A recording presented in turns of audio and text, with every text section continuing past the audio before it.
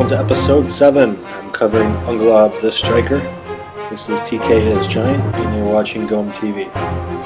Now for Unglob, I usually run his belt around his passive, which is called Crave. Unglob's abilities that cause ability damage can benefit from critical hits, and Unglob has a natural 6% critical hit chance. So for this episode, I'm going to balance critical chance with critical damage. Now for my loadout, I'm going to put critical chance in the beginning to give me a lot extra damage overall in the beginning when I hit level 4. And then after that, I'm going for more of a late game belt, with the rest of my loadout unlocking at level 10. As far as abilities go, I like to level up Drain first. What that does is Unglob spills a medium area puddle at close range that persists for 7 seconds, giving 6, scaling up to 30 ability damage when fully maxed out per second. 2 enemies and slows them by 20%, up into 50 inside the area. The ability gains benefit from increased ability power, but with Unglob's passive, you're going to be able to do a lot more damage just by trying to get a critical chance on your abilities. This is a great ability in the beginning of the game because it allows you to slow enemies that get too close to your tower, and you're able to pull them in and hopefully get a kill off of that. When playing Unglob, I always try to wait to engage enemy players when my Drain ability is active. The second ability I like to level up is Stick. Unglob releases a long-range area attack that delivers 30 up to 90 ability damage and entwines enemies in a sticky glue by pulling them closer and binding them for 1 second. This ability gains a small benefit from increased ability power, and this works really great with your Drain ability because you can put your Drain down by your tower, and then you can pull the enemies that are close by with your stick and really keep them in there and try to pull them as close to the base of the tower as possible. It's also great for pulling enemy guardians into your group when you're in a team fight. And then lastly, it's great for pulling enemy guardians into you when they're trying to run away. At level 5, you can unlock Bite, and where Unglob chews into her victims by causing a vicious bite that delivers 60, scaling up to 120 lifesteal and ability damage, and stuns the enemy guardian or creature for 0.8 seconds. Now the combination I like to use when I play Unglob is I put my Drain ability down first, creating that pool that slows the enemy guardian down, and then I pull the enemy guardian with my stick, and then I use the bite to hold him in there and gain some lifesteal, and then I start hitting my basic attacks, and hopefully by then the enemy guardian will be at half health or less, and then I try to finish him off, and if I can't, that's when I save my Hunt ability, which increases my movement speed by 25 up to 55% for 4 seconds and clears me of controlling effects, and gains a small moment of invulnerability, which is the last ability that I level up. Now as far as Unglob goes, he's a very squishy guardian. You want to be careful that you don't get too overly aggressive, because he only has his one ability to get away and has a very short window for its invulnerability. Because of this, I try not to become out of position. Now for my loadout, what I like to do is I go with Red Book Relic first, which will give you, for every ruby in your belt, 3% critical chance. And then for my second relic, I use Goblin Gate, which gives me 12% plus 1% critical chance per level. Each critical hit you make gives you plus 4 critical damage, and this stacks up to 10 times. And then I fit all the rest of the gems with increased critical damage gems. And the reason I put the critical chance first is because at level 4 I'll have 35% critical chance, and I find this really increases my damage per second. It gives me a big boost, which allows me to be a little more aggressive. Now you can see from that kill on Legolas how useful that stick ability is when I was able to pull them into me and my ally and to under my tower, and we were able to get an easy kill right there. As a general rule of thumb when I play Unglob, if I don't get the kill in a couple seconds, I usually back off. This is because at max level, Unglob only has 890 health, and his basic and ability resistance is only 14%. This means that if I'm in engagement long enough, I will probably just lose, just due to the fact that I have low health, low resistance, and don't really have anything to help keep me alive for much longer. Now as far as other loadouts go for Unglob, I find that Wilderland Hunter's Relic is also a good choice. It gives you a nice balance of critical chance, attack speed, and movement speed to help you chase down enemies do damage faster with the chance of getting a critical hit.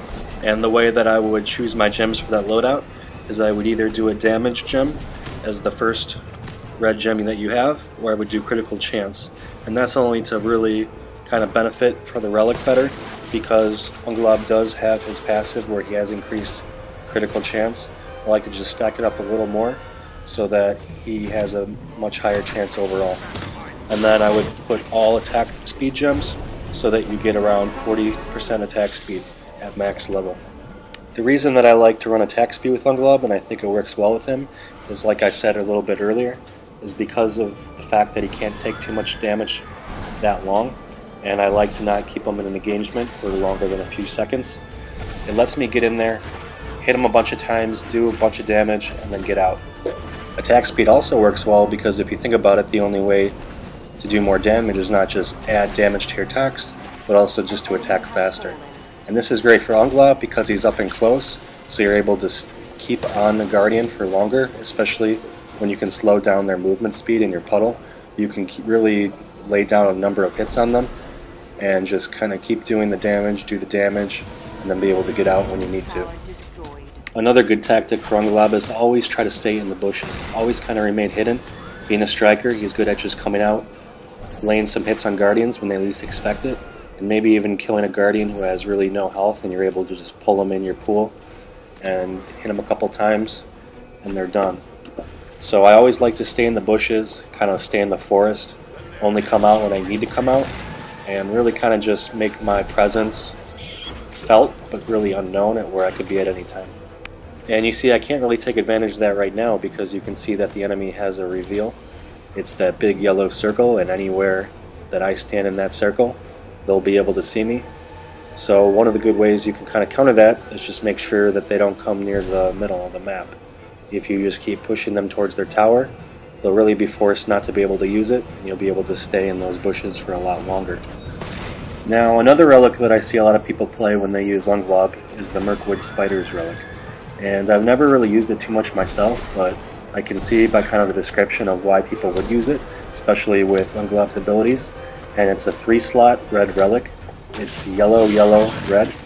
And what it does is your basic attack slows enemy guardians by 30% for 3 seconds with a 5-second cooldown, so you can't keep them at 30% slow the entire time. There is a little window of 2 seconds where they can regain their normal speed and try to get away.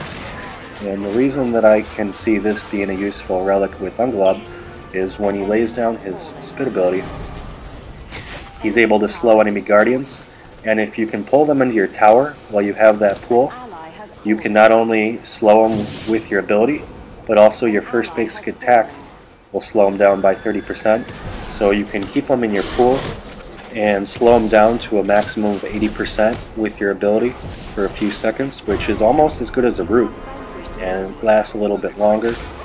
So with your pull, you can really be effective under your tower that way. Another great thing is when you time it up right, is when you use your evade ability that gives you invulnerability. If you time it just right when a tower is about to hit you, you can really benefit from your health in the long run, being able to take no damage from that last tower hit, getting out of range. Don't make it every time, but the way you can time it up is make sure you pay attention to that lob of fire from the tower, and don't hit it right when you see the lob of fire coming towards you, because your ability only does give you invulnerability for a split second. Wait till it's about halfway and then hit your ability, and then you won't take any damage from that last tower hit, which has saved me a couple times when I've been on almost no health and I've been able to get away, making the enemy probably pretty mad about that. And you can see that pool ability is really great for clearing creeps. It's always great early game to put that pool right where the wave of the first creeps are going to be and going to be in the future, because it is going to help you clear them a lot faster for you and your teammate. As far as commands go, I'm running a heal command as my first choice, and that's only because of how fragile Unglob is, and I like to really make sure I stay alive and not die in the beginning of the match. And he doesn't have a heal ability, and I have no lifesteal, so it's a good option to have. For my second command, I like to have Smite, because it's great to run out of the bushes and hit your Smite when you're jumping lanes, and then to lay down your pool and then pull them in there, because it really lets you and your fellow teammates on that lane have a really good shot at getting a kill early game. And it is always just a very strong command, reducing your enemies by 30% and lowering their resistance. It's always a good one when you're a striker and when you can sneak up on somebody.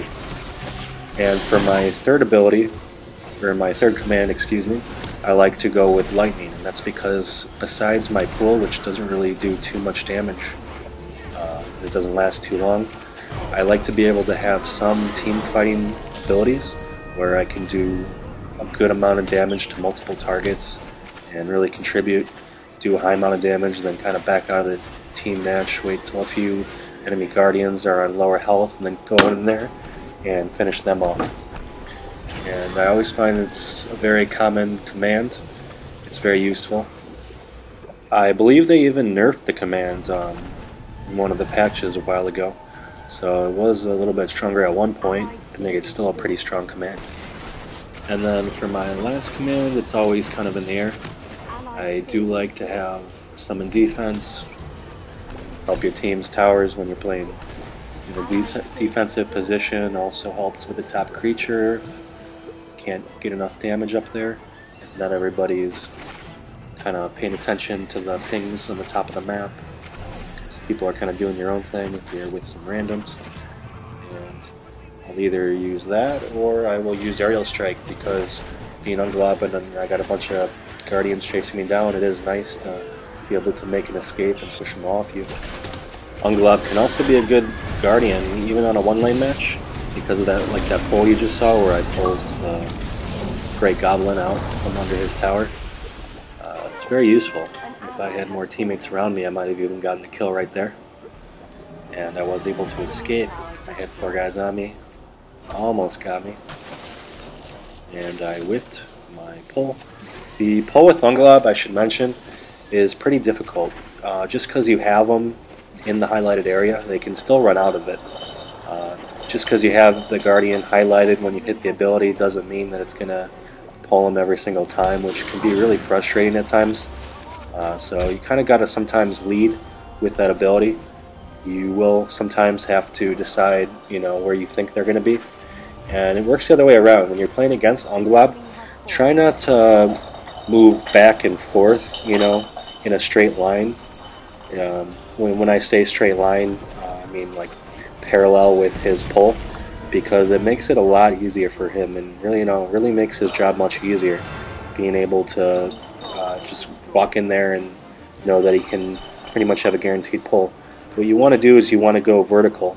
So if you're both, let's say, beginning of the match, the top tower, and you're standing across from each other, don't move closer and farther from him.